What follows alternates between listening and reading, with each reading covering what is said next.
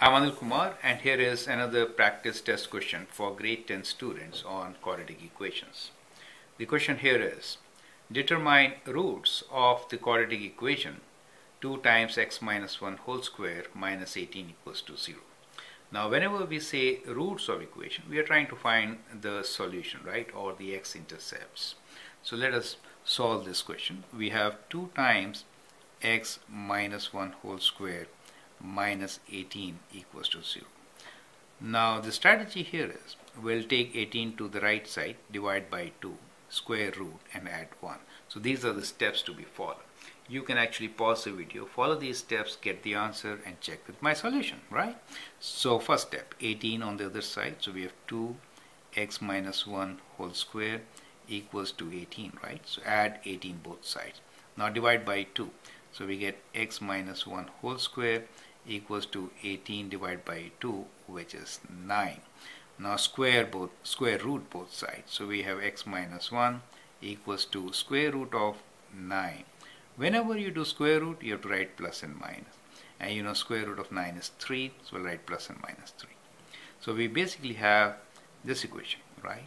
So we have x minus 1 equals to 3, and we also have x minus 1 equals to minus 3. So these are the two equations.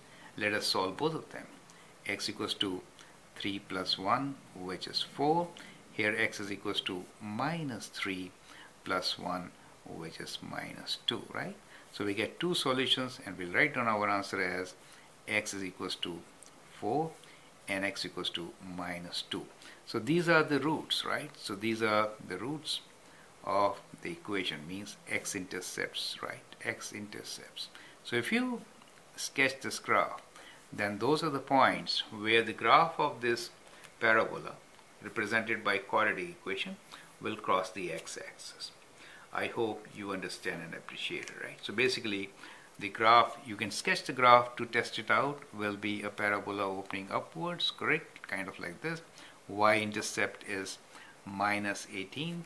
Axis is at minus 1, right? This is at minus 1.